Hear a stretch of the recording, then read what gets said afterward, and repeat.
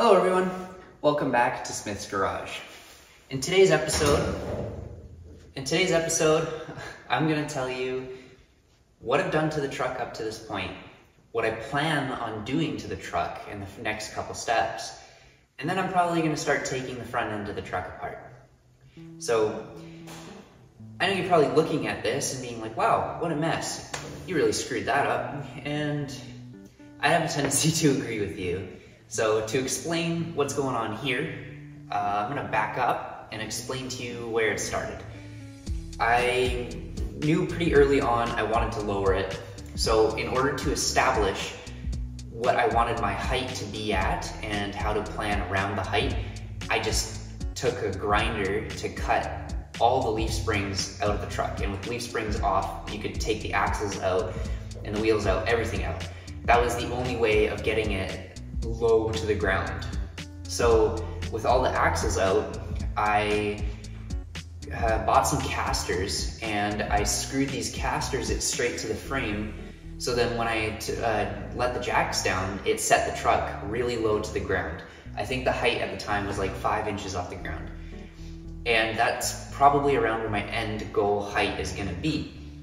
So now that I had established that height, which was important, I was able to look at my wheel tubs and my space that I had to figure out what my rim sizing was gonna be, which is really important. And I'm planning a lot around my rim size because I want the wheels to fit really well in the truck.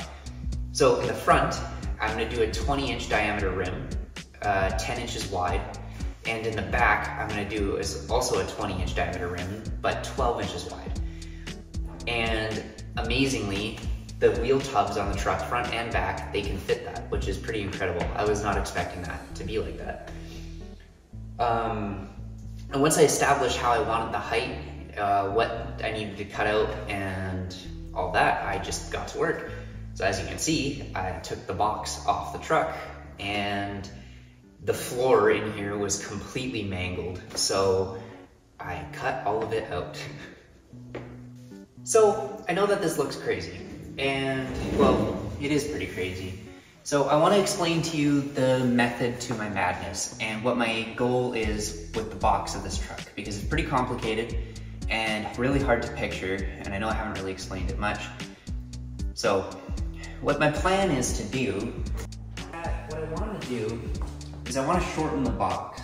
So I'm probably going to cut 10 inches out right here and then another 8 inches down here. The reason why those specific numbers in those weird areas is because this was a long box truck, and in order for it to be a short box wheelbase, the short box wheelbase was 8 inches shorter than the long box, which is why I want to take 8 inches out in front of the back wheels. So that brings it to the normal wheelbase. And then the 10 inches out in the very back is actually going to make it a little longer than the normal short box. But that's because I think the short box looks a little bit too short, so I'm trying to find that happy medium. And as to why these specific areas, there's a swept line down this truck, and it gradually goes down, which makes it very difficult to shorten it and take sections out with the alignment of this line being nice still. So that's why I'm hoping by taking it out of the very back, I can just bring it in, and then a middle section here, I can also just bring in and make it look nice. Along with cutting those two sections out, the top along here is like super mangled, and I also don't know if I want the stake pockets in the end.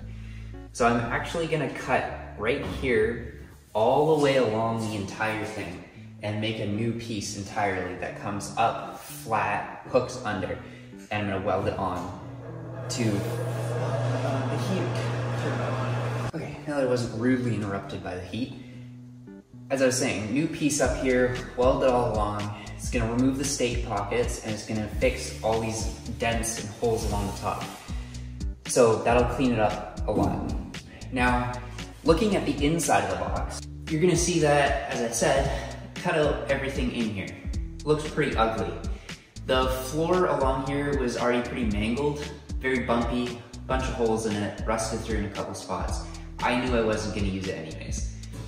So what the plan is fix up these original wheel tubs, because for some really weird reason, the sides of this box are just single wall and not double wall, and these wheel tubs were welded directly onto the outside wall.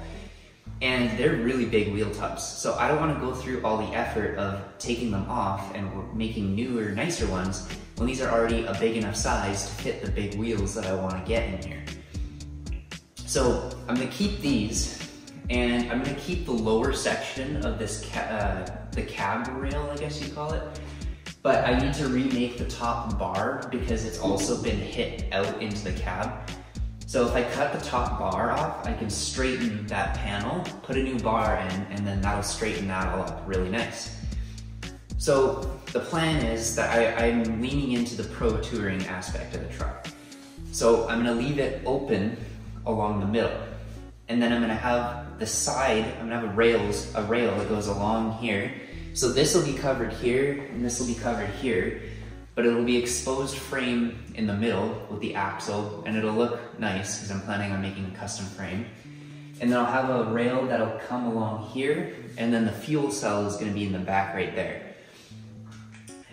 And on top of that, I'm also gonna be putting a cage in the truck.